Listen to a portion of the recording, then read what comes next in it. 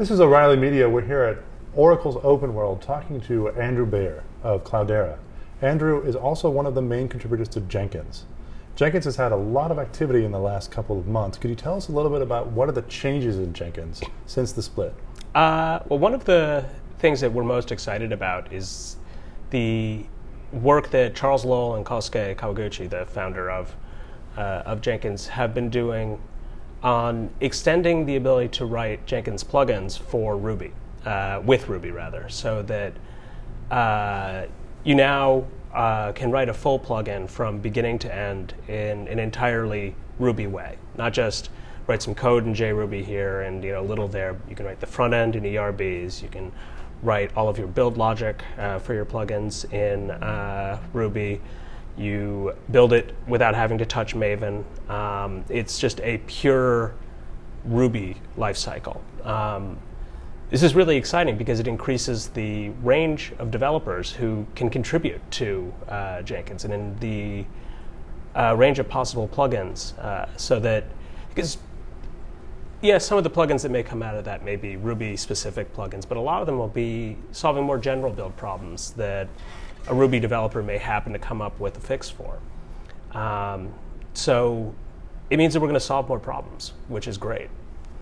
So I think I saw that Charles Nutter is participating in the Jenkins project. Is that true? Not that I know of, not directly. I mean, I believe he's a fan of the project, but okay. I don't know details. I mean, obviously we're dependent on work he's done for the JRuby stuff, okay. But it's Charles Lowell of the Front Side in Texas has been doing an immense amount of heavy lifting with the Ruby side of things. Who are some of the other core contributors? There's a core contributor who also lives in the Bay Area? Well, there's Kosuke, obviously, is the biggest contributor, all told. Other major core contributors, let's see. Honestly, most of the major core contributors are scattered all around the world. Okay. We've got the most notable other person in the Bay Area, maybe Tyler Croy, who's incredibly proud of the fact that he's never written a line of Java in his life. But he's behind the Jenkins CI Twitter account, our blog, and a lot of our community building. He's really devoted to growing to the community and helping out users, regardless of, without having to write code to do it. He's particularly focused in non-Java uses. Yeah. He's a Ruby and Python guy. Right. So in terms of Jenkins, it seems like Jenkins has kind of cornered that market.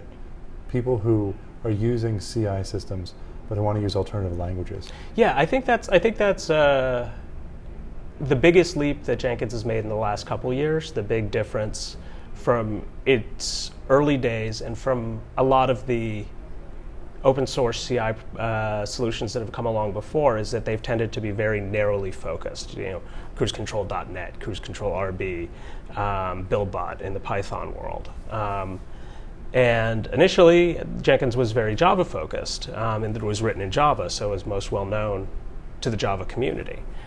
But Kosuke has always believed that it shouldn't be just a Java CI tool, and has worked hard to encourage plugin development to support other development setups. And now that there is nothing Java specific about using Jenkins. It's still probably used for more Java builds than anything else, but I'm not even sure about that. It could well be that Ruby or Python could beat it.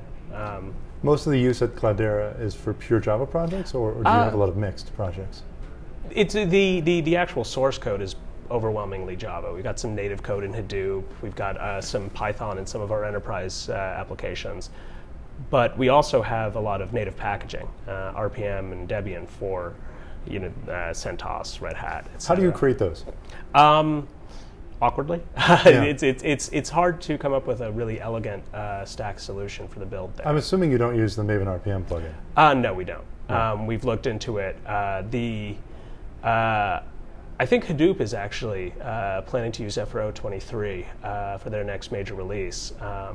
But I wanted to have a generalized solution across various Maven and Ant projects. So do you just use something like RPM build? Yeah, for yeah. RPM? RPM build with various scripts and wrappers, and the way we're moving is to having Jenkins control most of the workflow, to have one job that creates the source packaging that then calls other jobs to do the actual package builds on the 12 different platforms, and then pull them all back together again in the end to create repositories. That seems like a very common use case. People who Yeah. have very complex Jenkins and or Hudson builds, they have to build a big dependency tree of jobs. Yeah, sorry. Is that something that people are looking into, maybe building in that intelligence into the CI tool? Very much so. That's another area that I think has really advanced in the last year or so. I mean, beyond which, what you can do that now. Yeah.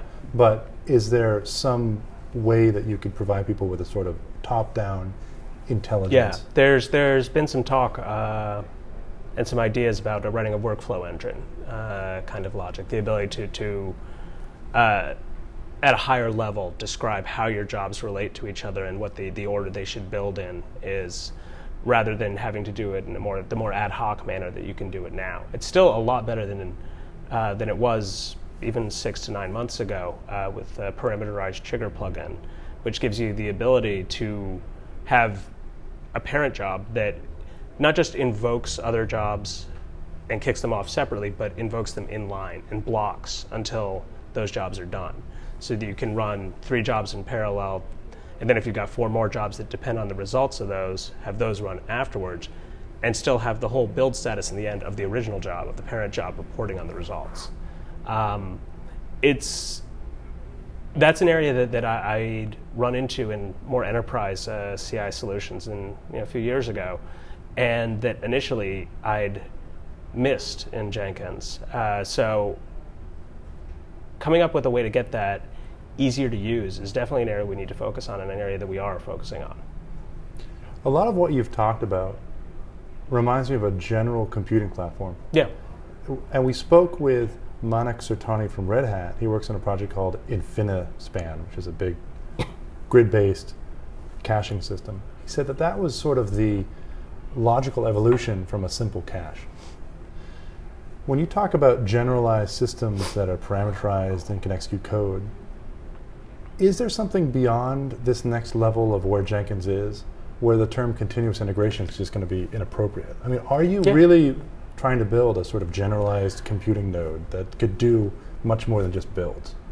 Probably. I think that it's probably a good idea not to get overly ambitious and not to try to write one tool to rule them all. I think Jenkins will always be best as a build tool, as a continuous integration, continuous deployment sort of tool, and a reporting tool on those things. But the fact is that, there is bleed. As you get to more complicated builds, it starts to resemble other workflows. And if you can do one, you can do the other. The work that had to be done in core to support the Ruby plugin development provides a lot of possibilities for other DSLs and using Jenkins as the basis for other tooling along the lines you're talking about, using it as a framework rather than just a tool on its own. I'm honestly not sure what will happen there. It's going to evolve based on the usage, obviously, but I do think that its biggest area is still going to be builds, because that's a problem that we all have, and it's not, that problem isn't going to go away.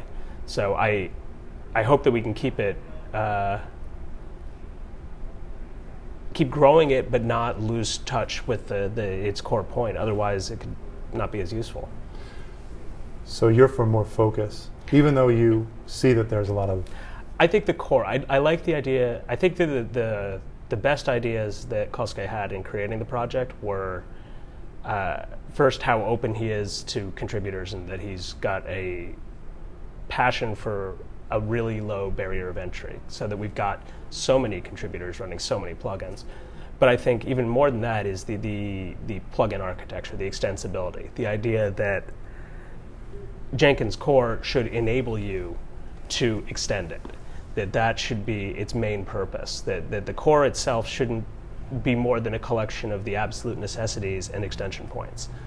So that while I'm more interested in the build, in keeping the build functionality as a main focus, somebody else may want to take it in another direction, and I don't think that will create a problem. I don't think that that's going to cause issues, because it's a platform, it's an extensible platform, and if somebody wants to use the opportunities it creates to create a more complex engine in a different direction, that's not going to cause any problems for builds, because the builds are done in the plugins. So as long as we continue to keep to the incredibly strong support for backwards compatibility, I don't foresee any issues there.